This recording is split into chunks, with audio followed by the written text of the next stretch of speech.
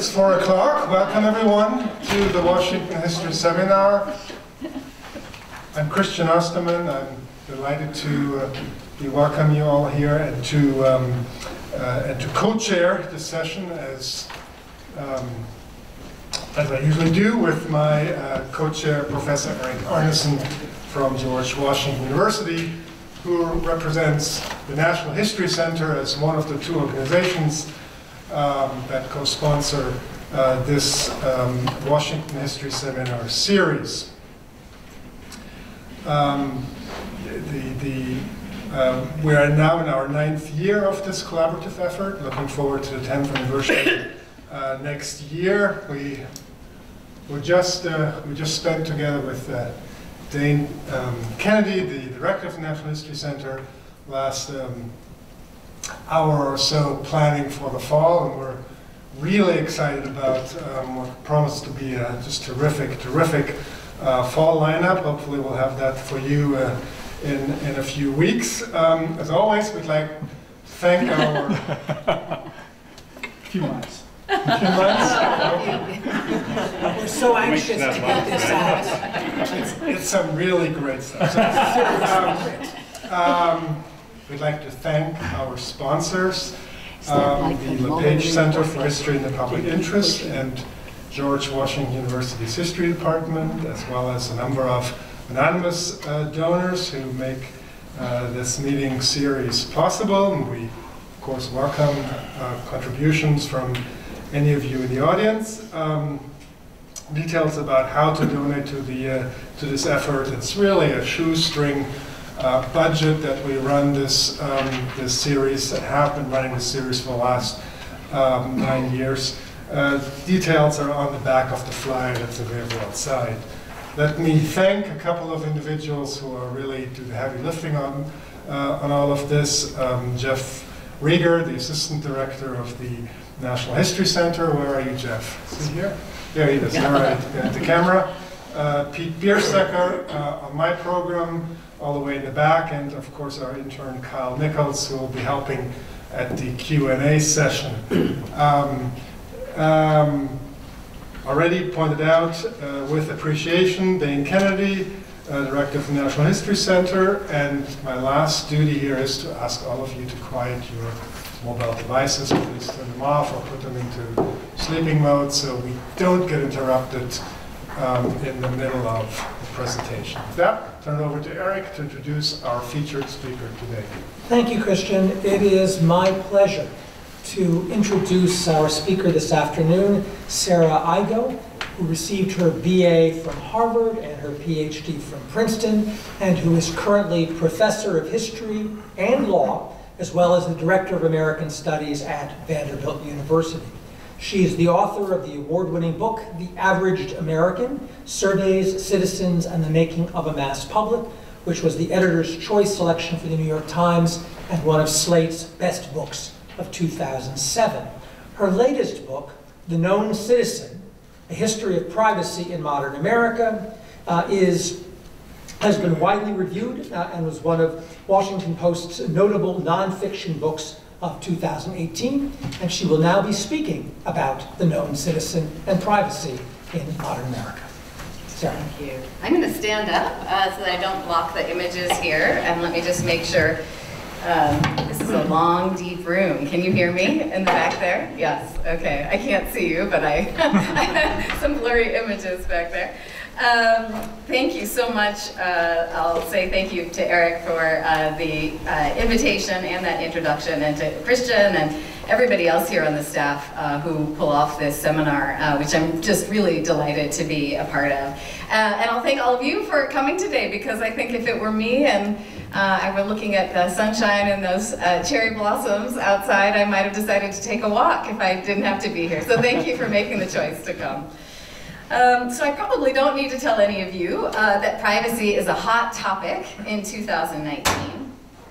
Most of us, even if it's not at the forefront of our consciousness, are well aware as we move through daily life that we're subject to credit monitoring, to video surveillance, recommendation software, airport body scanners that I just went through, geolocation tracking, social media profiling, biometric identifiers, and so on and so forth. In fact, I would argue that securing the boundary between one's private affairs and one's public identity has become a kind of routine task of modern citizenship. It's something that we all feel responsible for and enact on a, maybe not minute by minute, but a daily basis. And of course, we are also treated to a drumbeat of scandals and exposés that keep pushing privacy to the forefront. And if you're able to see this, it's just to suggest a few of the many headlines that we've been treated to this last year or so, from the Equifax breach, which compromised some 143 million individuals' financial information, to the unauthorized use of Facebook, user data by a shady political operative, Cambridge Analytica. And of course, there have been ongoing, continuing revelations about Facebook's leaky data practices since then. To the pinpointing of the Golden State Killer through DNA and ancestry tracking. That's the photo in the left-hand corner there. And that was last April, it was about a year ago, and there have been a whole series of cases which have gotten much less publicity that have been solved in similar fashion, cold cases reopened through similar means since then. Science, the journal, reported on 13 cases, such cases a couple of months ago, so I can only assume that there are more since. So anyone in the room, I'm sure, can supply other examples, what I mean to say through all of these examples is that we are in an environment in which privacy seems self-evidently a political topic, something we should be concerned with, something we should be talking about, thinking about, guarding carefully. But the quandary that we're in is much broader and deeper than today's news, of course. And I, as an historian of intellectual life and cultural currents in modern America, got really interested in how we got here. How did it come to be that modern Americans think so much and talk so much about privacy? Why is privacy so present, in other words, in public life? So what I sought to answer in beginning a history of privacy was really a simple question, or at least I thought it was a question, simple question, which was why privacy moved, why and when, I suppose, privacy moved right into the center of American public life. This new book that I've written is an attempt to chart why privacy became such a fixture, even a fixation of US public culture. And what may be surprising to those of you in this room, at least it surprised me, was that Americans, in fact, did not talk about privacy very much, at least in public, before the 19th century, the late 19th century, nor were privacy rights a standard vocabulary of politics. What's fascinated me as a historian, trying to chart and to place privacy in political and public life, is that so many of our privacy debates of the moment are not actually particularly new. Many of them echo or parallel past debates. This is true of things like unauthorized information flows, virtual intrusions, the profits from sales of personal data, and so on. All of these, as I'll get to in a few minutes, have long histories. Yet, Americans' obsession or fixation on privacy is not age-old either. There was a very particular and critical moment which set off our contemporary privacy debates, which I would place in the late 19th century. Privacy debates in that time moved to the fore of American life, and this is really the argument of this book. Privacy debates moved to the fore as Americans, whether willingly or unwillingly, became known citizens. For this title of this book, I have to credit a wonderful 1939 poem by W.H. Auden called The Unknown Citizen. and the poem, of which only a little piece is reproduced here. The poem details an array of agencies that presume to know the anonymous individual at its heart. This man's union, his hospital, his schools, his insurers, marketers, journalists, pollsters, statisticians, everybody knows this man. But then Auden asks at the end of the poem, was he free? Was he happy? The question is absurd. Had anything been wrong, we should certainly have heard. So it's a really a beautiful, I think, poem about the hubris, but also about the uncertainty of what we know about one another, and yet also the modern quest to know individuals more and more intimately, more thoroughly than they are presumed sometimes even to know themselves. So Auden's poem took me on a kind of journey because it focuses on us on something beyond the major scandals that I began with, those scandals that grab headlines and spark outrage, no matter how temporarily they do that. And the poem and Auden's words, this idea of a known or unknown citizen, focus us instead on the society that we live in. Democratic, of course, but also capitalist and information hungry. A society that emerged in the United States really in the last century and has produced, I think, the vast majority of our privacy debates. Many of our current dilemmas stem from the recognition that we increasingly live in a knowing society, one that seeks to govern, understand, and minister to its members by scrutinizing them in fuller and finer detail.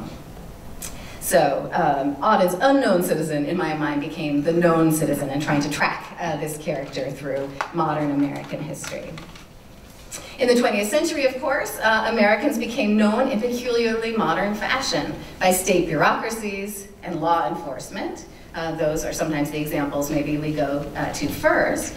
But they also became known in new fashion by the popular press, by advertisers and marketers, a whole host of private agencies.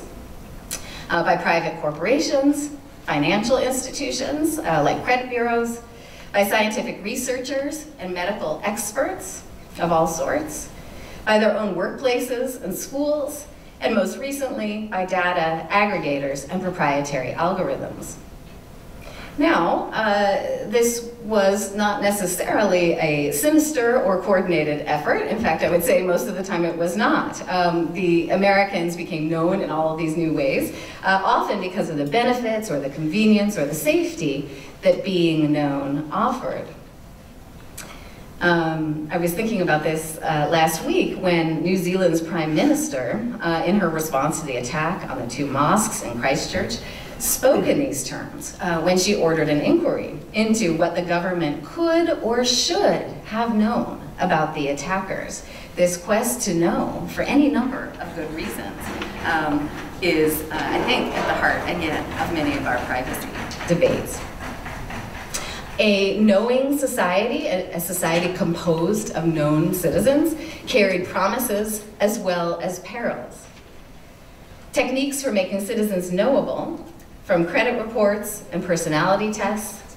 Am I fading out? It's coming out. Yeah. Oh, okay. Sorry. Oh, I'm sorry. Okay. Feel free to stop me. Do you want me to use both? Yes. Okay. I feel like I'm at a press conference. That's exciting. Okay. Please just raise your hand if you're not hearing me, and we'll figure that out. So I was about to say that a knowing society carried promises, that is, as well as perils. Techniques for making citizens knowable, whether credit reports or personality tests, wiretaps, CCTV cameras, could offer opportunity and security to some, but being known too well through the monitoring of one's physical movements or purchasing history, for example, could also threaten personal autonomy.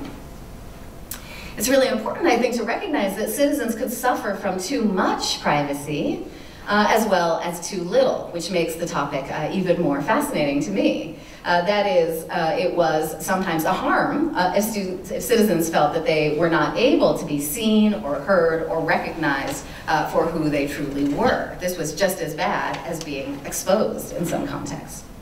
So for me, this has meant that the story of modern privacy is not simply a tale of invasions and violations, surveillance and spying, which is sometimes, I think, how our our public conversation treats it. If individuals have sometimes sought to be anonymous or unknown, they have also wanted, sometimes desperately, they wanted to know and to be known, but just to be known on their own terms.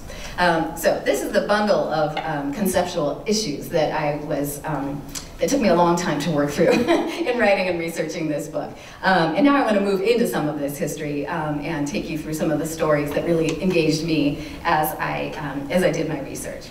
So these tensions between being wanting to hide and wanting to be known or wanting to know, really emerged in force, I think, more than a century ago, in the 1890s. And they were a product of the new media of the day, which along with novel technologies and new forms of social interaction created new conditions of exposure. Now, it's worth saying that prior to the Civil War, most Americans seem to have understood privacy as closely linked to property lines, to their immediate physical surroundings. Anglo-American law discussed this concept in terms of a man's home is his castle, and of course that description only applied to a small fraction of Americans in the 18th or 19th century, and yet that legal concept summed up something important about the physical and tangible understandings of what privacy was. Beginning in the late 19th century, however, the walls around one's home and private life seemed less solid for a number of reasons. And this was true even, and maybe especially, for the elite white men who had counted on the protection of those sorts of walls around their privacy. New technologies made communications faster and more convenient in this era, but also more porous and penetrable. And in this way, the resemblance to our time, the 1890s and the early 21st century, the resemblances are really striking. These issues were raised even by the innocent-seeming arrival of the postcard, which was first authorized for sale in New York City in 1873. Postcards were enormously popular with consumers. They were inexpensive, they were an easy way to share news, and some 200,000 were reportedly purchased in the first 2 hours that they went on sale in New York City. So a truly popular new communications technology. However, their use seemed to compromise the privacy of the mails, and also, and just as importantly, to alter the terms of disclosure. And you quickly find editorials and etiquette guides scolding postcard writers for laying bare their private affairs for anyone to see. So an early version of letting it all hang out, of not caring who saw a mail carrier, a bellboy, what were the contents of your private communications. Far more disruptive than the postcard, however, were the telegraph cables and telephone lines stretching across the nation in the late 19th century. Both of them newly available for commercial and personal use after the mid-1870s. Both were vulnerable to interception by police and federal subpoena, but also criminal activity, and the new wires connecting the country would spawn, in fact, a whole new genre of fiction, the wire thriller, which investigated the thrill and the kind of mystery of people being able to tap into each other's supposedly private conversations. So you see here on the left one illustration from The Wiretappers, an early 20th century fictional account. And then on the right, an early advertisement for American Telephone and Telegraph, where you see the operator literally reaching into individuals' homes and conversations. The telegraph network entails storing and sharing personal communications in new ways. For this reason, one scholar has called the telegraph the Victorian internet, because there were these messages stored in multiple locations and therefore open to investigation or reading by others. And state laws would arise to ban wiretapping. In one state legislature, these bans were thought necessary, quote, to prevent the betrayal of private affairs, for the promotion of private gain, or the gratification of idle gossip. Likewise, the introduction of the telephone unsettled prevailing norms around privacy. It allowed casual and unchaperoned conversations, so it afforded more privacy in one sense, but it also practically invited listening in, whether by telephone operators or neighbors on shared party lines.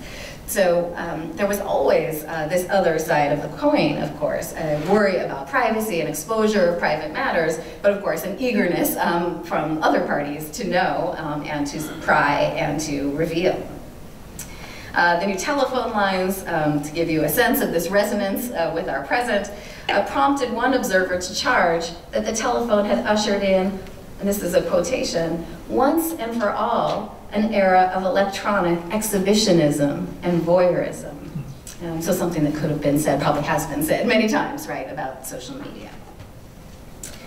But it was virtual invasions of a different kind, of the press and of the camera, that triggered the first modern calls for a right to privacy. One source were the new broadsheets that pried into matters previously sheltered from view, the social affairs, divorces, and scandals of elites. Here you see a kind of satire of the new press, the daily scandalmonger, the morning cyclone of crime, this notion that the new press was grabbing a hold of a kind of voyeurism and curiosity in the public at large. The camera is the other agent that I would point to here.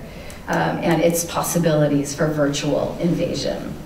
As you likely know, photography had once been slow and cumbersome. Subjects had to sit for the camera. They could not be caught unawares. But the arrival of fast exposure times and the so-called instantaneous photography of the 1880s would allow the taking of candid photos for the first time. So you get this kind of swell of amateur photography, but also surreptitious photography in the late 19th century, including advertisements for things like detective cameras, disguised cameras that look like other objects, so that you could carry them around and those around you would not know that you had a camera, a picture-taking device. So there are advertisements that you can find from the late 19th century for cameras that are shaped like umbrellas or whiskey flasks or revolvers, other kinds of objects, showing, I think, a kind of market and a desire, again, to be able to capture images of others unaware. The first newspaper halftones also appeared in 1880, which would open the floodgates for the mass circulation of images. This made it cheap and easy to reproduce photographs in print. This traffic in images will cause offense, and you can measure that in a number of different ways. There were regulations pretty quickly placed on the use of cameras in the White House, for example, on railroad lines, on ferries, and on private property. You see in the popular press the phrase Kodak fiends arrive and take off. It was an insult, and it entered the vernacular very quickly for people overstepping a kind of line by taking someone's picture.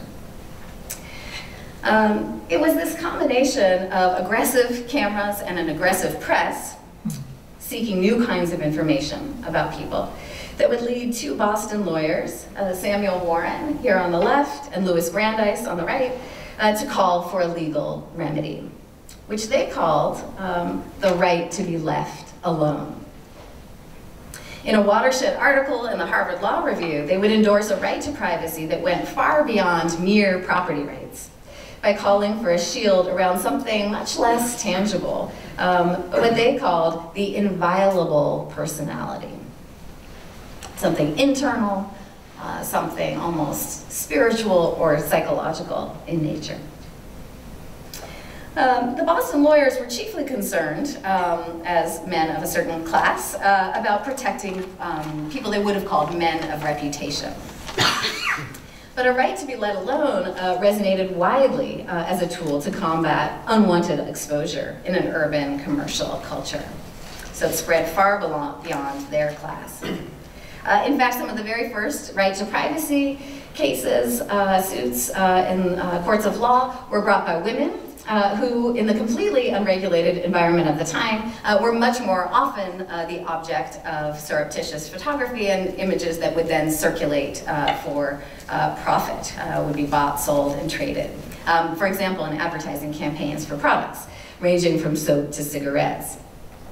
One early case was Marian Manola, here on the left. She was a stage actress who was photographed in tights. And it was fine with her to wear tights in front of a theater-going crowd for a live performance. What she objected to was that image circulating outside of the theater. And so she would bring suit for the distribution of her image without her permission within this new framework of a right to privacy. And in 1902, in a New York case that made national headlines, Abigail Roberson, the woman whose profile you see on the right, would lodge a similar kind of complaint against Franklin Mills Flour.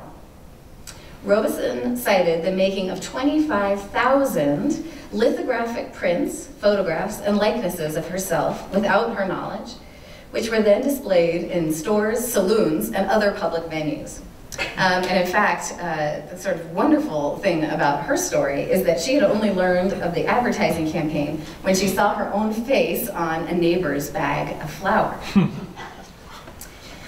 Roberson's initial legal victory would speak to the offense that this new traffic in personal images had caused.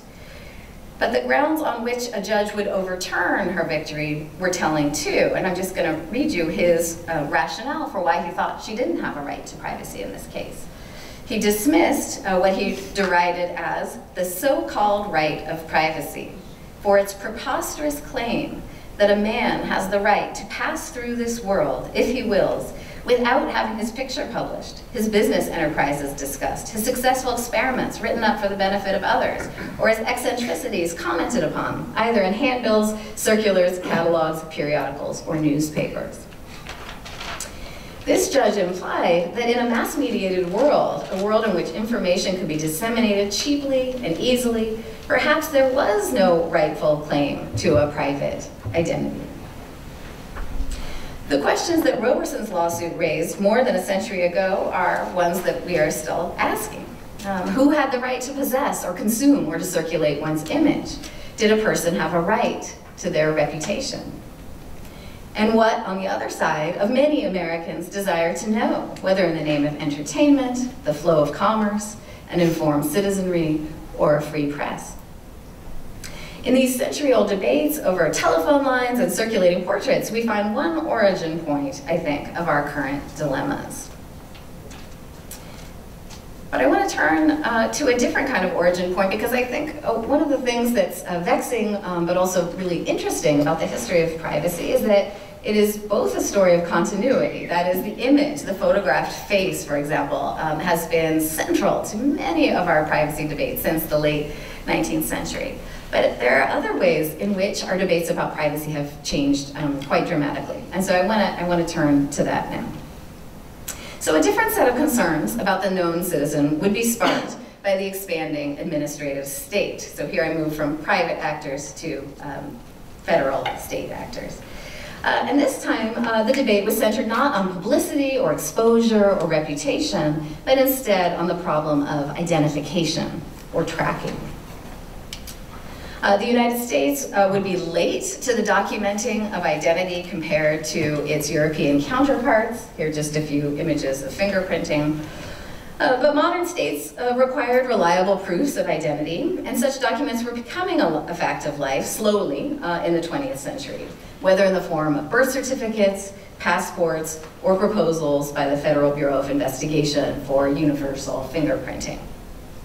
Now, that last, the FBI proposal for universal fingerprinting will be dashed by popular protests. But in other ways, citizens were becoming much more easily tracked in the 20th century. One of the most interesting examples to me, because it was inadvertent, was the 1935 passage of Social Security.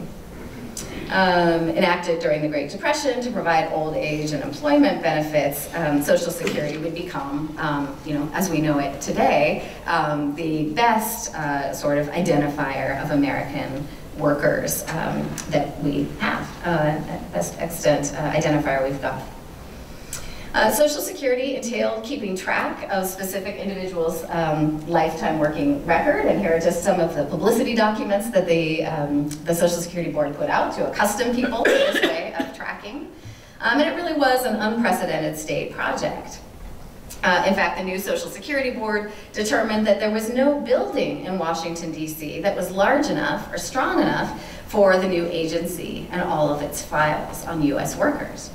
And so, as probably lots of people here know, the agency was housed in Baltimore in a former Coca-Cola bottling plant. You can see that there at the top of the photograph there, for its first 20-some years. The byproduct of Social Security was, of course, the issuing of unique identifying numbers to workers, the SSN. And Social Security numbers would immediately raise questions about the possibility of tracking troublesome employees and union members. Many others also worried who would have access to sensitive details about workers' age, address, marital status, race, and even health. Here you see the early filing system for Social Security. In fact, there were other problems that Social Security unleashed, including an early form of identity theft by 1937. And there would be a smattering of political protests that would break out about having to, quote unquote, register with the government. And you see that here, especially in the Republican National Committee's opposition to Social Security, partly on the grounds of this idea of registration with the government. And they warned of mandatory dog tags and having to pull out a little metal tag with your number on it whenever asked by a state official. So there is this sense and sensitivity to registering to identification in the 1930s. But for most, economic security seemed to outweigh the specter of one's work and financial history being known to the state. And to my surprise, I went to the Social Security archives looking for that. Americans seemed to quickly accommodate themselves to being numbered and to being known. Here's an ad from the Chicago Defender, African-American newspaper, showing a free lifetime gift for you, protection, a bronze plate with your own Social Security number on it. The Social Security number became, for some, a proud badge of inclusion and identity, even something to broadcast to others, to have engraved on a bronze plate or a brass tag or a decorative plaque that you would display in your home. This was especially evident in the African-American press, partly because of the exclusion of black workers from many of Social Security's programs, but it was broader than that. In fact, if you start looking in popular magazines, newspapers of the 1930s and 40s, a booming market emerges for similar Social Security plaques, plates, luggage tags, wallets, and other trinkets displaying one's Social Security number. Some people have rings and other jewelry imprinted with their number. Here you see a really personalized ring for men and women, the Social Security birthright ring, and it's, or birthstone ring, and it's got the number, as you can see, right on its face. Lots of stories of people also engraving their number on their dentures. So I think that was more so that you would always have it available. But others went further, permanently inking their Social Security number on their thighs, their backs, or their biceps, in what newspapers heralded as a boon for the tattoo industry. And in fact, you can find tattoo proprietors thanking FDR, writing to him, thanking him for the uptick in business, because some of them were getting up to 10 to 20 new customers a day so that they could have their Social Security number imprinted on their bodies. This is a famous photograph by Dorothea Lange, the great Depression photographer, and you can see, maybe those of you in the back can't, but those in the front can, this man has his Social Security number on his bicep. And what he could not have anticipated, of course, in 1937, when this photograph was taken out in the fields of Oregon, was that because the number is visible, we can know exactly who this man was, how old he was, when he died, when he lived, where he lived. Thomas Cave from Oregon. These Social Security number tokens, jewelry, and tattoos suggest many Americans' willingness in years of depression and war to be known to the federal government as visible citizens. Certainly, as I mentioned, some were alarmed by the tentacles of the state reaching more deeply into their personal affairs. But in an age of expanding social benefits, social welfare, the prospect of being unidentifiable could be the greater fear. In the 1930s and 1940s, that is, personal data and identifying details were not yet fully private matters. But this would change, and it would change pretty swiftly, actually, in the mid-1960s. And this was largely because of three developments that I'm just going to sketch real quickly. One political, one cultural, and one technological. The first was the growing distrust of authorities of all kinds by the mid-60s, state and non-state entities. Invasions by the state were more visible, following McCarthyism, the FBI surveillance of subversives, all kinds of exposés of improper gatekeeping and discrimination by federal agencies and so forth. You can get a little bit of a sense of that here, I think, the eavesdroppers, the FBI nobody knows, and so on, the kinds of agents of society that were watching people, and perhaps not watching with good intent. There's also in this period a mounting fear of virtual invasions, and particularly psychological invasions, coming from the growth of psychological expertise throughout the society. And I just show, as a stand-in, the kind of fear of subliminal advertising in the late 50s and the early 60s, but we could think about other things, psychological experiments, corporate personality tests, motivational research and marketing, all of which will lead to new claims for psychological privacy, spaces in the interior of the person that should be out of reach of the society at large. And finally, the technological motor here was really the spread of computerization, as we might expect. But the fears of powerful new machines, computers, with memories that could not be erased. And so you see a scholarly, a popular, and a political and regulatory kind of debate around what is to be done about all those records being computerized by the 1970s. So what you see by the early 1970s is a decisive pivot to concerns about privacy that are centered on personal data. Not on, again, exposure or publicity or even psychological invasions, but about these identifying details. It's worth noting that most Americans up until this point had paid very little attention to the information about them steadily mounting in the society's files. But in the mid-1960s, the existence of record-keeping systems on private citizens, systems that were not at all new, would burst into political debate. Student records are a case in point. Before about 1970, the behavioral reports and psychological tests and disciplinary records and the like that routinely wound up in US public school filing cabinets firmly belonged to teachers and to administrators. They did not belong to students or parents. But those kinds of records, alongside those of credit bureaus, police departments, and social welfare agencies, largely in the bureaucratic background, would now become objects of controversy. And in this way, information that once belonged to corporations or schools or the government or science was being re-envisioned as personal property, and new rights were devised to gain access. So it's in the early 70s that you get a swell of new legislation and regulation around these kinds of data. Family Educational Rights and Privacy Act, FERPA, and its parallel in laws like the Fair Credit Reporting Act of 1970 and the Privacy Act of 1974. All of this legislation promised citizens access to their files, albeit through a pretty cumbersome bureaucratic process for the first time. And just a decade earlier, really, this kind of admittance to official records would have been unimaginable. So there's something new going on here. And I just want to point out that this is not just an erosion of privacy. This is a kind of redefinition of what counts as private matter. All of this will, of course, place the Social Security number in a new light.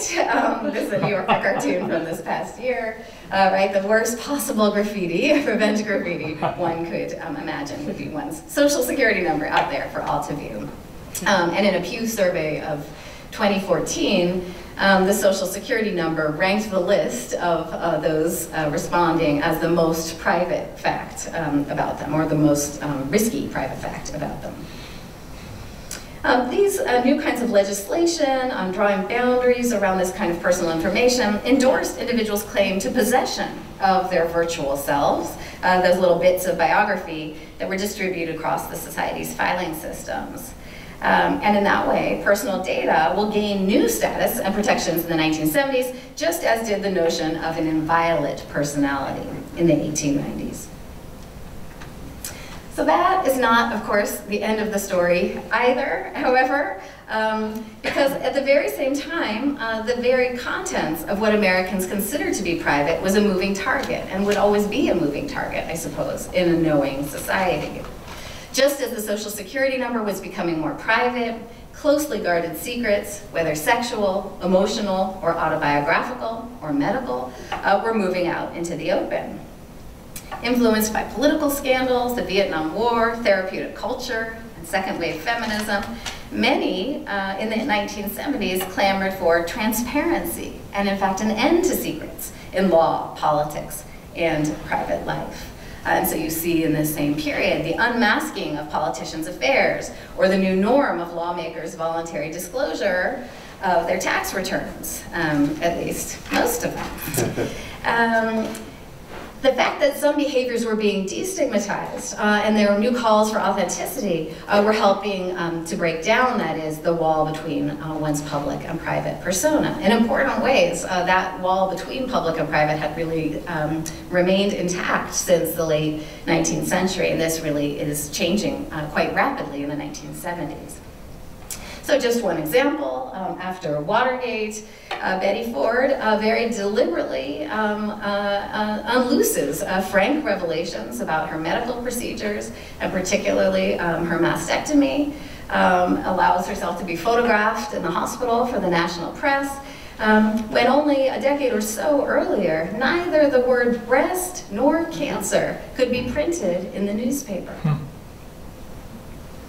By the 1980s and 1990s, a legacy of some of this, the impulse to disclose once shameful secrets was apparent in tell-all talk shows, in the outing of gay public figures and celebrities, and in the publishing phenomenon of the 1990s, the personal memoir.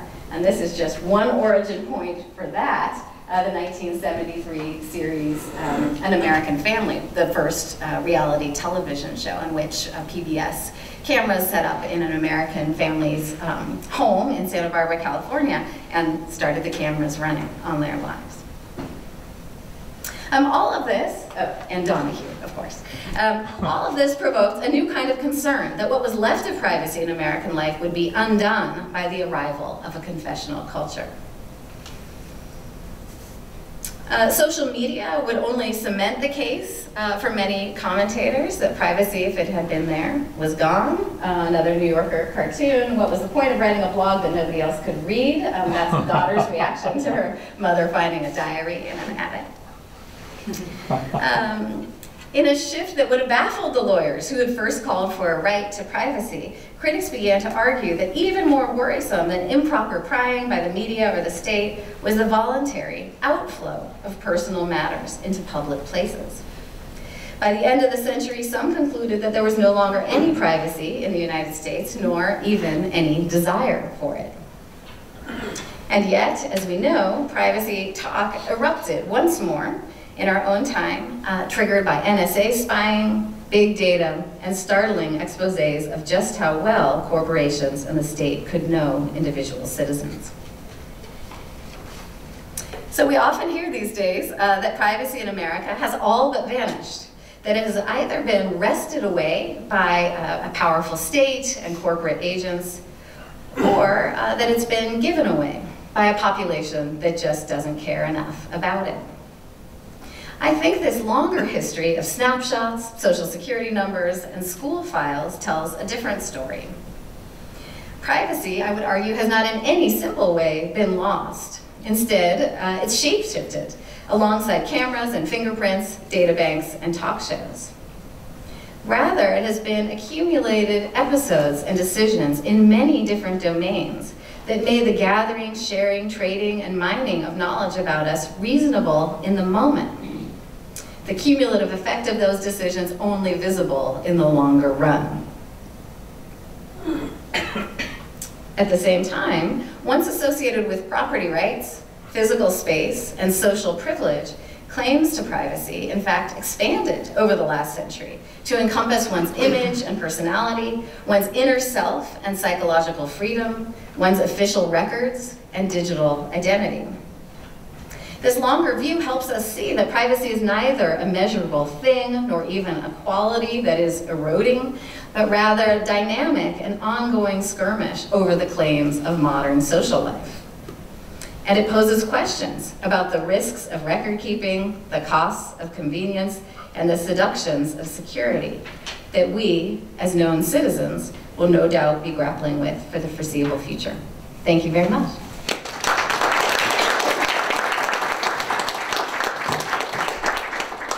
So hopefully you all know the rules.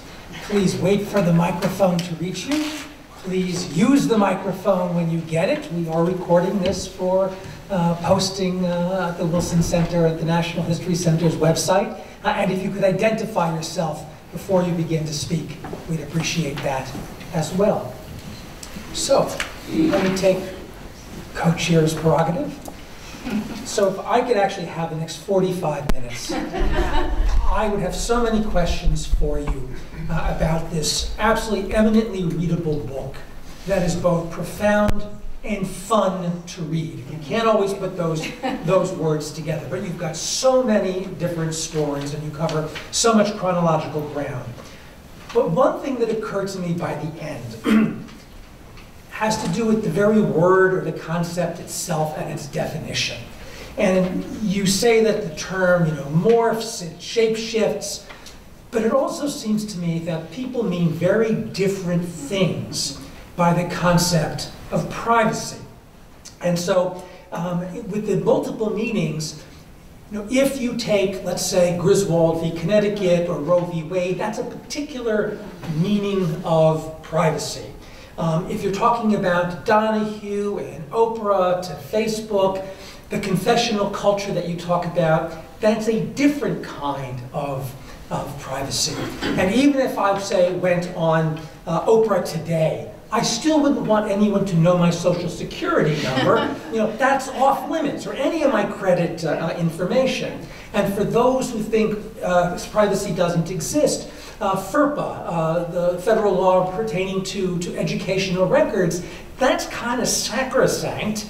And as an administrator, I'm grateful for it. Every time a parent calls wanting to know how their kid is doing, it's like, can't tell you. FERPA forbids me from speaking to you about this. So I just wonder whether we're talking about the same, you cover this ground in the book, but in the larger scheme of things, if we're really talking about many different things when we're talking about privacy, and perhaps it's unfair to put so much weight on one term that means different things to different people. Yeah, well, Eric, that's a great question, and it's one that I obviously wrestled with a lot, and in some ways it's the most vexing question of the whole thing, because I was drawn to write about privacy in part because of its capaciousness, and because it seemed like it was doing very different things in very different domains.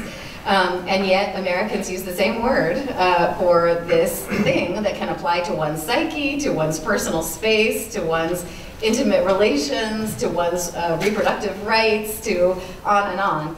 And it seemed to me that rather than parcel it out or to write a history that was only attentive to one of those meanings, it would be interesting, and ultimately I found this to be true, but also frustrating and bewildering to try to write about them all and to kind of weave them together to think about what it was that that made this such a live term, a charismatic term in American public culture. So you're right, of course, that privacy means something different in these different contexts, but there was enough, I think, connecting for me these different episodes and domains to make me think that actually they did belong together. And I would describe, I guess, my own definition, my own working term for privacy would be the line between society and citizen, and where people place that over time. And that each of these episodes and in each of these domains, that was what was at issue. Now, public attention migrated from one place to another, and that was really interesting to see, and allows, I think, a kind of chronological history where particular places are at issue in the late 19th century, whereas you start to move to things like data or bodies or psyches at different periods. And that tracking that kind of attention to privacy and what privacy, where privacy debates were most live was a way to tell a biography, if you will, of the term. But I would never say that it is a clean term or one that I, in the end, was able to master. I think it's a kind of masterless term in American public culture, but that's what makes it really interesting to use to think about the society that developed across the last century. Thank you. Eric, Open question? perhaps chime in as well. I also love the presentation. Fascinating story. Lots of questions as well. Let me just, following sort of on Eric's conceptual deconstruction here, ask you to talk a little bit about the sources for the book. And you come at a term from different perspectives, so I trust that there are different types of sources that inform this study. And secondly, since we're at the Woodrow Wilson International Center, to what extent is this an American story, an American exceptional understanding of privacy, and if you can just sort of place it a little bit in a global or international context? Yeah, sure. Great question. So on the sources question, when I began this book, it was clear to me that there was no archive for privacy. Well, there would be if one were writing a history of a particular legal strain or a jurisprudential tradition or something like that. Or a civil liberties fight or something like that. There would be archives for any of those. But what was going to be necessary for a book that really tried to be faithful to Americans' understandings of privacy and how they shifted, you'd have to start poking around in a lot of places and be led a little bit by your nose, or my nose. I think anybody who gets into this territory realizes that there's a lot of one's own interests in what you wind up following. And so I would never suggest that this is a definitive history of privacy. It's just the first round. But the sources that I was drawn to were sources that allowed me to see how debates unfolded, how conceptual matters got kind of rejiggered through debate, how regulations changed understandings of what people were entitled to, how new technologies and media changed the borders that people felt were around them and who could cross them and who couldn't. So I was looking for those moments of transformation, and so it led me to use really quite disparate sources in every chapter of the book, from federal administrative sources, as at the Social Security Bureau, to a lot of popular culture materials when thinking about Cold War worries about domestic space, and a lot of social scientific kind of work and papers and thinking about new subjects' rights and subjects' privacy rights when thinking about scientific experimentation and so forth in the 1960s and 1970s. Some legal documents for sure. There's a chapter here on Griswold and the strange terms of reproductive privacy law, and then some kind of archives of social movements, grassroots protests and so forth around things like educational records access. So very disparate kinds of source bases for every chapter, which was exhausting but also really interesting to think about how to then tie them all to one another. So that's the answer I guess I would give to sources. It's a very eclectic source base and many different kind of actual and invented archives. And then the question about American exceptionalism is interesting. I think when I began this project, I imagined it might be possible to tell a story about American privacy that put it in conversation with other international privacy debates, and there are moments where that was possible. The 1970s is a clear moment of isomorphism, where many Western industrial nations are grappling with the problem of computerization and computerized records, for example. And so you get international conferences and some kind of stability around things like fair information practices. But what I became persuaded of more and more, and it goes against many of the trends in our profession, I think, was that it was very hard to tell this as a transnational story, given the kind of things that I was interested in. And it made me realize how actually nationally specific many of our privacy conversations are. Even in technology and communication circuits are of course creating similar dilemmas in different polities at the same time. The ways that Americans talked about privacy was in its own register, and also had much to do, of course, with national and state-specific laws and policies and regulations. And so I don't think I would have been able to give that larger and much more complex story justice, but I hope that the book will invite that and allow for some kind of comparative and transnational approaches to thinking about how different national cultures dealt differently with similar kinds of emerging problems. Thank you. Let's open up. Dane? Thank you. It's really fascinating. Dane Kennedy, National History Center and NGW. Two questions, kind of related very briefly. One of them has to do with the relationship between privacy and anonymity. Yeah. And it strikes me, you start your story in the late 19th century, which is also the point at which urbanization becomes an important dimension of American history as well as immigration. And I'm wondering to what degree that figures into this story. And the other is just, what about the US Census? What about the US Census? Yeah, great questions. So let me say, maybe begin with the privacy and anonymity question, because I think there's a privacy and anonymity are not the same thing, but there are moments where they're closer together and further apart that would be that charting that would be its own really interesting history, I think, because one explanation for the rise of new kinds of privacy talk in the late 19th century is precisely that the new cities were enabling a kind of anonymity that had not existed for most Americans before. Edward Shills, the great sociologist, calls the middle of the 19th century through the 1870s the great kind of the golden age of privacy for this reason, that people were becoming unloosed from their small, nosy, invasive village communities and moving into urban spaces where they were not known, right, in the same way. And if you follow that out, you could argue, as some sociologists have, that in fact it was precisely the anonymity of the cities that created the new need to track and know people in new ways. So Stephen Knock makes this argument that a society of strangers, in order to create mechanisms of trust, also needed to know people in certain ways. Different ways than they were known in the old village communities and small, tight-knit family groups and so forth, but in ways that would make social life possible and would sort of lubricate transactions, financial and otherwise.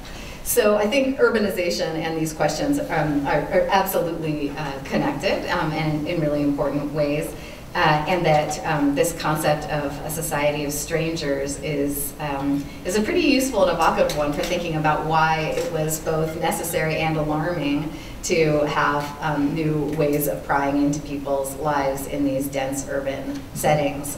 It was exactly the promise of anonymity that was going to be compromised by the telephone wires and wiretaps and the press and also public health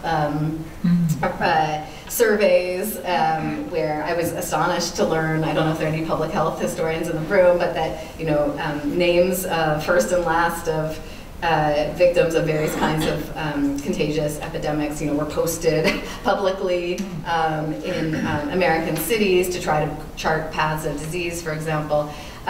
So at any rate, that's a long answer to my sense is that these are very connected. And then the U.S. Census produced, every 10 years, new debates over what the U.S. government could know, or what an agency of the U.S. government could know about its population. So episodically, these questions would come up pretty much every 10 years in new ways as the census form changed and as Americans households became newly sensitive to different kinds of information. But there are moments when they really seem to explode, these questions. One of them is right around the same point where I began in 1890, and the questions there about, particularly about health and income, I think it is, that really actually create census protests and non-compliance and refusal to answer in much larger numbers than there have been before. And then there have been other moments of that beyond that. But did that answer your question about the census? Yeah. Far back. Related to the census question. You are? Oh, I'm Jim Sang, and I'm no anonymity here. All being related to the census question. As you pointed out, as Eric pointed out, the privacy is a somewhat amorphous word. And one interesting thing in the last decade has been an effort to quantize privacy. And the census now, in fact, has accepted the idea of Cynthia Dwork and her colleagues of differential privacy. Yeah. And I wonder whether that will clarify things or confuse things. It's actually more related to anonymity, but the idea of privacy as your ability to, or inability to guess a correct answer. Yeah. How do those concepts affect this whole debate? Yeah, that's a fabulous question. And it brings me back to something I had meant to say to Dane's question before about anonymity. I mean, I think it's actually really, we're again in a moment right now where I think privacy and anonymity are lining up in some interesting ways, or where privacy is being redefined as anonymity, as privacy is, in one way of thinking about it is everything that can't be, mined or grabbed about you from the various traces that you've left in the society, which is, to one way of thinking, a pretty impoverished understanding of what privacy might be, but is maybe a kind of pragmatic definition. What can't be known about me is one way of thinking about what privacy is, right?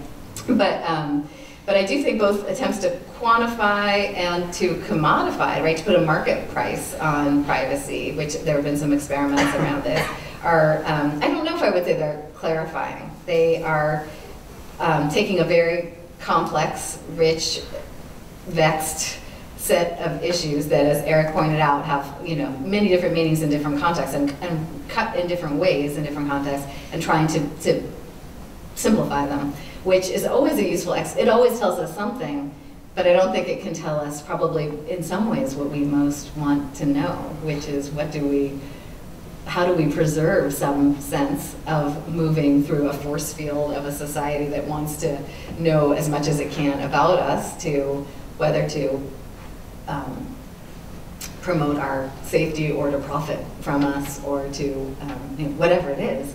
How do we preserve some sense, if we think it's important as a society, of our, I don't know, some borders around the person. So I don't know, that's probably not a very satisfying answer to what you've asked. But I do think the way that legal scholars and others have been pushed to think about privacy because of the kind of algorithmic turn, I do think there's a lot that is coming out of that that's really interesting about how automated decision-making and bias are being transformed by new technological instruments, and we need a social philosophy as well as a set of values to understand and make sense of that and make decisions about that. So I think in that sense, that's very clarifying. But whether we're going to get to some sort of answer to what privacy is from those measures, I'm not so sure. Frontier. Yes. Steve Wilson, Vanderbilt. A lot of your talk focused on the public and their different perceptions of when it's too much, like, we're ready for privacy or we don't care. And so I was wondering, like, is there any similar debate on the other side, like among corporations, the government, the media? Like, has their attitude historically always been, yes, more information is better? Or have there been cases where some of those people who might steal privacy were thinking, maybe this is too much, or too much information is bad? And the second question is, when we hear about, like, nowadays, we hear about, like, young people, the younger generations who don't care about privacy. So I was wondering, like, if historically, like, in terms of, like, are there demographics or like, age or other demographics that should indicate which people have been traditionally more concerned about privacy? Again, Wonderful questions. Let me take the second one first. One way of thinking about it, I don't mean this to sound as trite as it might, but that teenagers might be, at all times the most concerned about their privacy, even though people actually don't think that's true today, or at least that's not the dominant narrative. But young people, right, separating from their families in some ways are those who have, at least since the early 20th century, probably been most concerned about privacy. But what's fascinating about studying the history of movements around privacy and the clear and clearly uneven doling out of privacy and privacy rights to Americans across the last century and a half or so is that those people most deprived of privacy are often the ones who have been treated as least in need of privacy, right? So people with the most privacy typically have been the ones that have been listened to in terms of granting greater privacy rights. I think I'm making this more abstract than I mean it to be. It's only to say that, the disenfranchised of American society have always been granted fewer privacy rights than have others, whether that's poor people, institutionalized people, young people, non-citizens, African Americans, and other ethnic minorities, not those of non-normative sexualities, and so that the ways of arguing for privacy for those groups has often been different than those in the kind of presumed mainstream. Your question about whether the information collectors have ever been wanted to put the brakes on information collecting, I think is a really interesting one. And one that I don't know that I or anyone that I know has spent maybe enough time thinking about. There is this sense that there are these voracious parties out there just wanting more information, and that the breaks are going to come from social movements or from public resistance or from, intrepid exposés or something like that. But I do think, there are cases that come to mind of places that collect a lot of information that don't use it.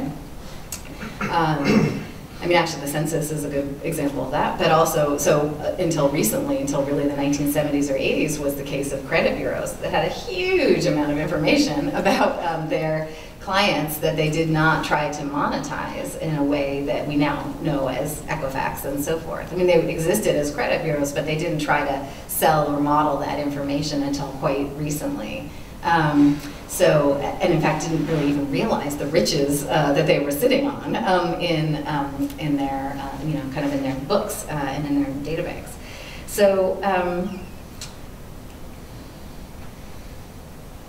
whether there are groups that have argued that too much information is bad, you can see a kind of self-regulation in some government agencies, I suppose, but I would say for private agencies, I'm a little hard-pressed, or private companies, I'm a little hard-pressed to come up with examples of examples where there was a kind of self-policing or self-monitoring of, at least in recent history, when information has come to be seen as such a valuable commodity, of deciding we're just not going to collect that because it's not nice, or doesn't seem seemly, right?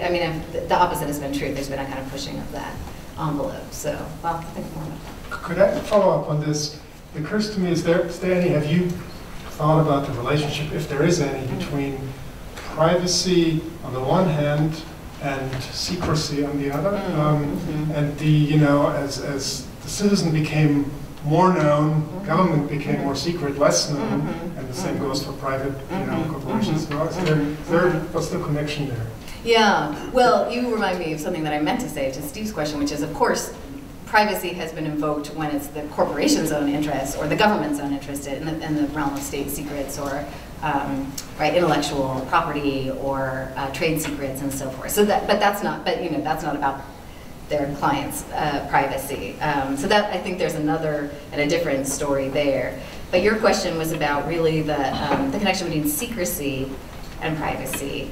And yeah, there are examples we can think of where secrecy is highly prized by very powerful institutions in the society. I keep getting this kind of folk story from people who work in Silicon Valley that the people who protect their privacy most carefully are people who work for Google and Facebook and so forth, right? Because they understand what the infrastructure is that we're living in. But there are other ways, I think, in which privacy and secrecy relate to each other in really interesting ways. I mean, one episode that I trace in this book is the way that privacy became, for many gay liberationists, for many feminists, a kind of cover story, a power story for keeping secrets that protected the powerful. And so there is a movement to undo those secrets in lots of different ways. The secret of domestic violence, say, or of abuse, child abuse, and so forth. So on the other hand, there are secrets that people keep that about practices that are, at least at the moment, perfectly legal, that suggest that secrecy can be about stigma as much as about choice. And I'm thinking of a recent book about abortion that really takes up this issue really interestingly, that abortion is something that many people do not talk about, even though it's a legal and a constitutional right. And that's not necessarily about privacy, it's more about stigma. And it's more about a secrecy born of, or a privacy born of stigma rather than choice to keep certain kinds of boundaries fixed as you wish. So I think that was helpful for me in thinking about the relationship too between secrecy and privacy. But obviously the secrecy of a woman deciding not to tell anyone she's had an abortion is different than a state secret or a trade secret. So there are lots of different kinds of secrets, I suppose, that we could be talking about. Yep, yep, you're welcome.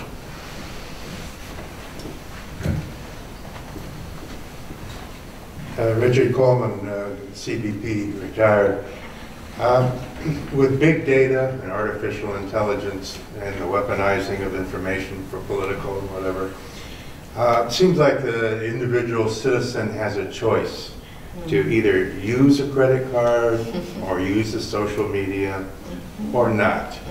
And that use equals consent, which seems to me the big umbrella that the Facebook and whatever, that's their business model. Is that legally penetrable? Or, I mean, are we stuck with that commitment to letting the market people get all the information they need to better their marketing? Right, a great question. I'm so glad you raised the issue of consent, because I think there is this legal fiction of consent that people, by using something, are agreeing to the terms. And in fact they are, I mean, in some very thin sense, because to sign on to any of these websites, you're signing on to a privacy policy and clicking a button. There was a, I can't remember, was it an economist or what field the person was in, but someone who did a study a few years back of how much time it would take to actually read all the privacy policies. First to read, they didn't tackle the more complex issue of understanding, but just to read the privacy policies that all of us, or almost all of us, have signed. And it was, it was not in the matter of hours, it was in the matter of weeks of one's life on an annual basis to keep up with reading this. So no, they are not meant to be penetrable. They are meant to be obscure. They are meant to frustrate you so that you will just give away whatever kind of consent rights that you have so that you can move on to buying or doing what you will. So I think what I'm interested in is that I think recently there has been a lot of really good kind of legal scholarship on this failed consent regime. I mean, people are calling it that it is not, in fact,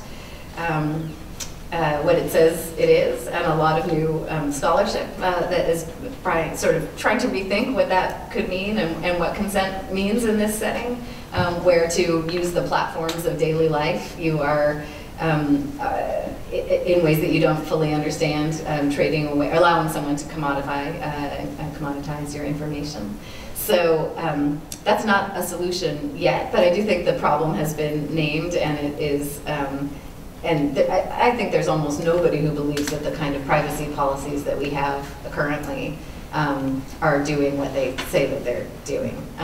They're really just a tool to allow more commerce generally to happen, right? I mean, that's what they are. Someone describes this as he talks about it as a walled garden where, you know, we are seen better and better, but we can't see the people who see us. And I think that's it's a nice description of what's happened. So, you know, as a historian, you know, looking back at the past 150 years, there are not that many moments where it seems like the needle really moves on privacy issues in a way. There are these bursts in the 1890s and maybe in the kind of 1920s, 1930s, and then again in the 1960s. But I do think we're in the midst of one now. I mean, I do think there's probably more attention to these issues and more thinking going towards solving them and more energy around these issues than there has been probably since the mid-1970s. So I think some things will result from that. And it will have to be better than transparency, access rules for data, and consent policies or privacy policies that we've got now. Sonia, Michelle? Hi, Sonia Michelle from the University of Maryland. As you were talking, I was thinking about privacy is really a matter of where knowledge is lodged and who has access to it. So knowledge in one place is secrecy, knowledge in another place is publicity. So I was thinking about blackmail. And I was thinking about your 1890 turning point, and I was just reading the novel Circe by Madeline Miller, which is about mythology, mythology, and in it, Circe actually blackmails Helios, which is a very odd thing. But so I wonder if you know if that's come into your story at all. And the other thought that occurs to me is that I think you used the phrase "hunger for knowledge" at the beginning. You're talking. I was thinking the more we know, the more we need to know. So, for example, when Freud begins to understand the psyche.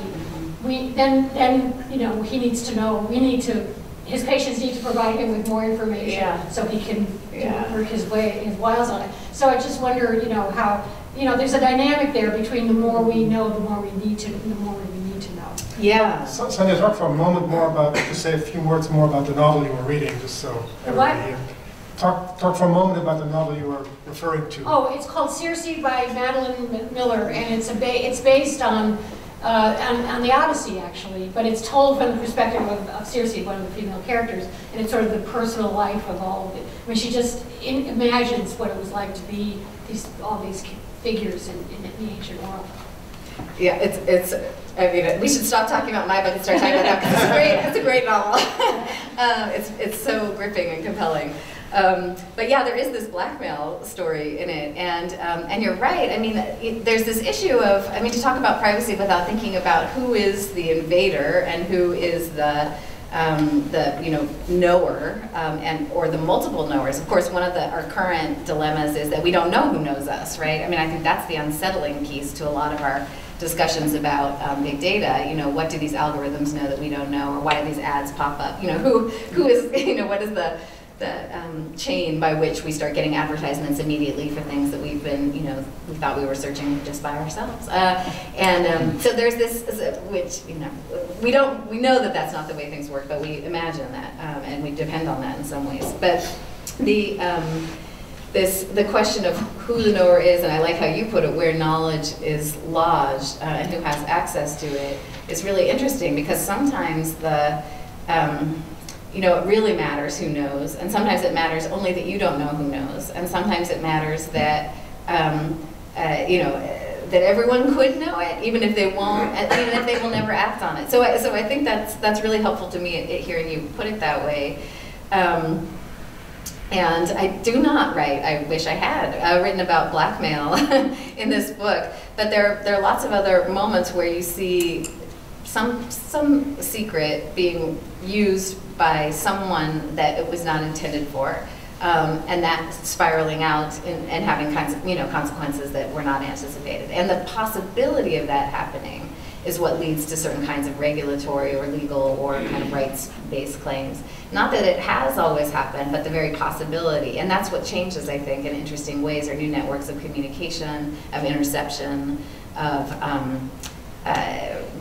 redistribution, and so forth, that make those fears, even again, if they don't happen to someone individually, make them possible to think, which is I think really interesting. And there was something else I wanted to say to you, and I've now forgotten what it was. But it was about the last point, I think, that you... The hunger for knowledge. The hunger, oh yeah, thank you, yeah. The hunger for knowledge driving more. One of the things, I got really interested, as you might have been able to tell, in the Social Security kind of database, really, that emerges. And one of the things that's so interesting there is that the moment, even people who have resisted and fought against Social Security, the moment that there are those files and they exist, you see all kinds of parties trying to get into that information. I mean, I think it's a week after Social Security Board has got its files, in order, that banks, that the FBI, that are wanting to find out information about specific people, and they had no means of doing so before, or not as direct a means of doing so before. There is this appetite that seems to have been there, but is also mobilized and created by the knowledge that there are all these files now on American workers. And it allows new possibilities. It allows new things to be done. And so I think some of that is the almost intellectual move of being able to see that new things are possible. Amazing, I mean, domestic disputes and missing people, all kinds of people start knocking on Social Security's doors, draft deserters, trying to find them through Social Security files. And so the existence allows those kinds of questions, allows people to say, why don't we know? Why don't we have better records? And so it does, there is a kind of perpetuating cycle there. Yep. Rich Stites, I'm retired from the State Department here. I was really interested to hear that you're talking about 1890s as a watershed. It seems that 1990 is a real watershed too, because that's the World Wide Web, right? Yeah. And so you have these models of these companies like Facebook, which basically you volunteer your information. They have 1 billion members, I think, a lot of members, and then they commoditize that information. But also, it means that anybody, anywhere in the world, can steal that information now. I mean, basically, you can have a North Korean take your Social Security number just as well as a 15-year-old German kid, playing around on the internet. I mean, it's really changed the nature of what's available, of how you share your information, or how your information can be shared. Yeah, that's right. Yeah, and maybe I don't know that maybe even a little later than the 1990s, because I think that. I mean, how you periodize it, I'm not quite sure, but social media and the kind of information, right, that's being loaded, the kind of social media 2.0, it seems to be really important for what you're describing, which is a shift, and it's a really important one. Dana Boyd writes about this. Dana Boyd, in her ethnographies of teen social media users, the change from a kind of presumption that it's difficult to share information to one in which it's more difficult not to share information. And that is what happens with the kind of creation of the second sort of wave of social media, or the second wave of the internet, basically. And that is really critical, because people were not used to thinking that way, that it was so easy to share and disseminate and send and steal, and that it used to be really hard to get information, and it's become all too easy. So I think you're right that is another. I don't know exactly where I would date that, but that's a really important kind of shift that occurs because of a new communications platform. And there are precedents, of course. I mean, the telegraph and the telephone allowed certain kinds of messages to be intercepted in new ways and across new kinds of distances, for example. But we're in a whole new territory, obviously now. Gentleman in the blue shirt there in the back. My name is Corey Jensen. I'm a high school teacher from Utah, and my question stems from a couple of different perspectives. One is seeing the youth, where they may take a picture of a friend or someone, an enemy, and it's taken out of context, and then that picture is shared, and they're then presented with a misidentity. And this stems also from working at a law firm in the past, where people have had errors made on their credit reports, and therefore their identity is now something that it is not. And to me, it reminds me of almost like a tabloid type magazine, where a picture is taken, and now this is your identity, and this is the presentation. I was wondering if you could speak along those lines. Yeah, that's, well, you're mentioning of the sort of pictures and the trafficking pictures just it makes me want to underline that this kind of the personal image has such an interesting and long connection to kind of debates over privacy, you know, and to the ways that that image gets shared or used or, as you say, sort of misidentified or mislocated has prompted many kinds of debates and dilemmas around privacy. I mean, such that, as I was mentioning in the talk, you know, a lot of the early right to privacy suits are about people suing for advertising a product that they did not endorse, you know?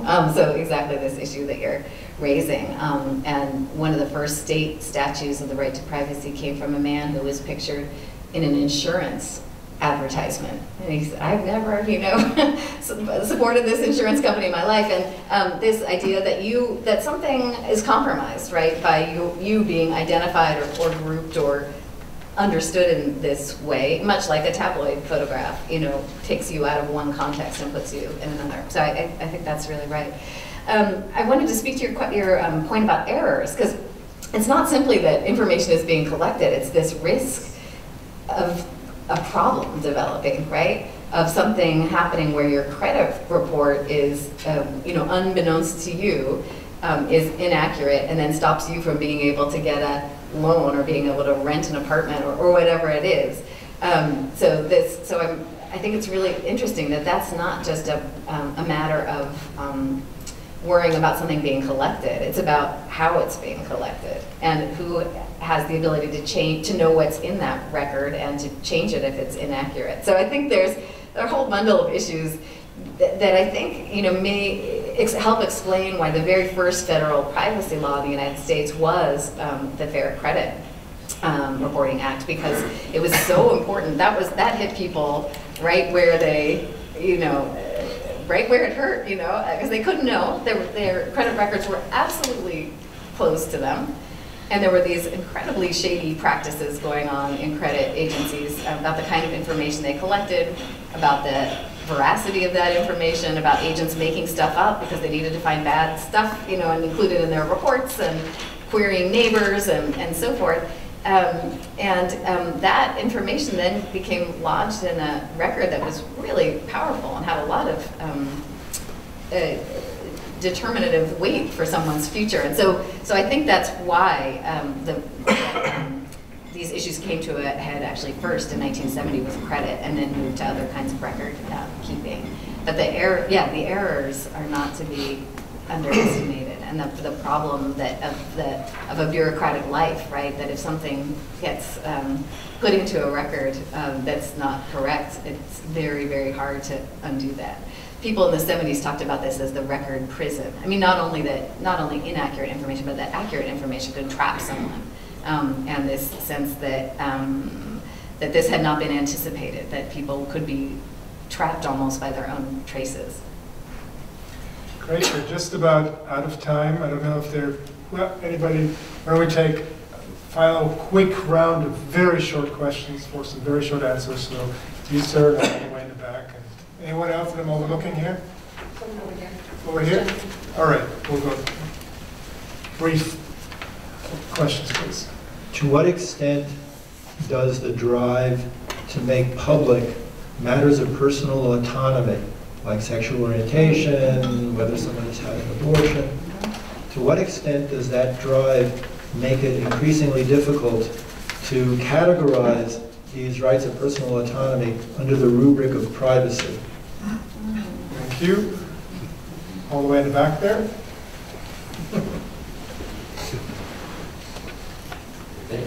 Thank you, Peter Ghiari, independent analyst. Just a few words to end this on the future, what you have come across in your research beyond biometrics, facial recognition, and with the gentleman mentioning earlier, big data and AI, a future super composite on each individual. Thank you. And then finally, the gentleman over there. Helen Nadell from Smithsonian. Thank you, Sarah. Related to the first question, I wonder if you could talk a little bit about the sort of history and development of the distinction between public and private rights, whether it's for libel or for politicians about All right. Small questions. 30 small questions and 1 minute to answer them. All right. My voice is going to make it to the end. Boy, thank you for those great questions. And sorry to be long-winded on some earlier answers, so that I'm going to have to be very brief here. I love the question about private matters sort of entering the public sphere and whether those kinds of claims for personal autonomy can be understood anymore as claims to privacy, because there's a really rich and interesting history about that. The one thing I will say is that I think there has been a lot of legal thinking about this question and whether actually these claims should be brought under the heading of freedom or liberty rather than privacy. And in fact, the liberty claims have been working better for people than the privacy claims, as privacy jurisprudence has kind of become more cramped in recent years. So that's all I'll say, although I could say more. On the future, I was reminded of Isaac Asimov. He has this great essay in the 70s about hope, the promise of everybody having an individual identifier number that would totally personalize every person so that every advertisement would be tailored to them exactly. And I'm struck by how much science fiction actually opened the way or predicted or helped us see in ways that seemed outlandish at the time where we were headed. And so maybe I would say we should be reading our science fiction and seeing where it goes. I think that really live debates right now about sort of automated intelligence and algorithms and data mining are really important food for thought about where we are headed next. But that's all I can do with that question at this moment. And the private-public line, I mean, that's a whole, such a huge question for political philosophy and how that line has moved and been reinvented over time is one thing. For just the time period I was looking at from the 1890s to the present, I was really trying to think about and draw and redraw along with my actors, along with these known citizens. So I hope there's something in that book that might help answer that question. And on that note, we unfortunately have to draw this to a close. However, if you can't get enough of the Washington History Seminar, we've got not one, but 2 sessions coming up this week and next. So, Robert Jervis, this coming Thursday, several days from now, April 4th, speaks on his new collection, How Statesmen Think, The Psychology of International Politics. And on our traditional Monday, next April 8th, Jennifer Miller will be talking on Cold War democracy, the United States and Japan. I want to thank those of you who participated in our seminar today, and of course, thanks to Sarah Igo.